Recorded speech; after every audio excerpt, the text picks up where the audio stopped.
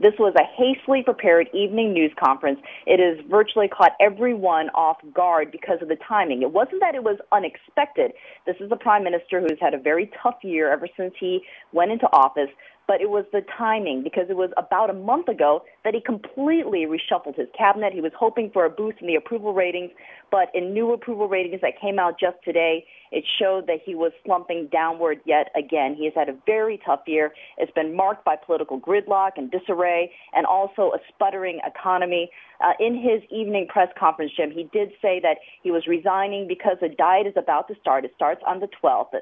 He thought the timing was good, and that he began some reforms, but it really needs to be carried out by a new, more popular leader. Jim? So what happens next? What impact is this move going to have on the markets?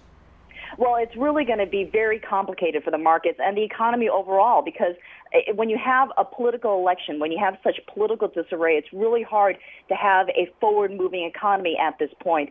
And what the government is hoping for, at least what the people are hoping for, is a more bold leader. There is someone in the wings. There is the lieutenant to this party, to the LDP. His name is Taro Ashol, and they at least publicly, he does enjoy some broad support. He's seen as outspoken. He's seen as very brash.